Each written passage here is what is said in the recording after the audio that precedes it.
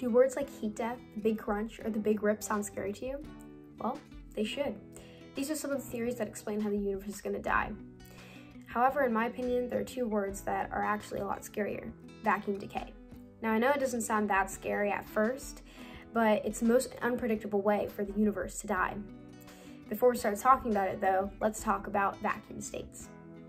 There are many quantum fields in our universe. When these fields are at their lowest point of energy, they are in their vacuum state. The universe is described as stable if all of these quantum fields are in their vacuum state. Most of these fields are in their vacuum states and are stable. However, there may be one that isn't yet.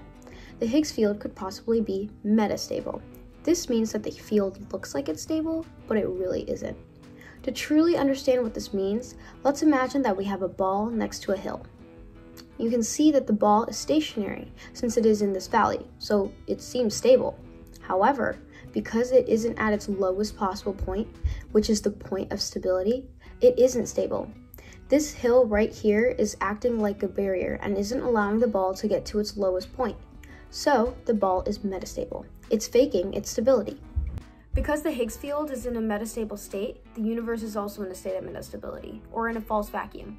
On the other hand, a true vacuum is stable. Let's take a look at this graph. Looks familiar, doesn't it?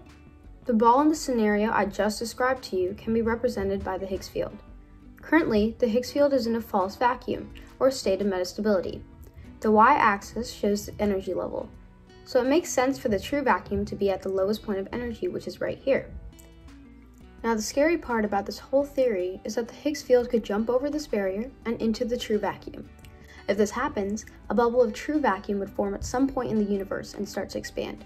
It would move at the speed of light and engulf the whole universe. Anything the bubble touches would be obliterated. It would essentially erase life, chemistry, and even physics as we know it. However, it would take an astronomical amount of energy for the Higgs field to get around this barrier.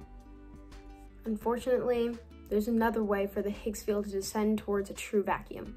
Quantum tunneling is when a particle passes through a barrier, even though it physically shouldn't really be able to. For the Higgs field, it looks something like this.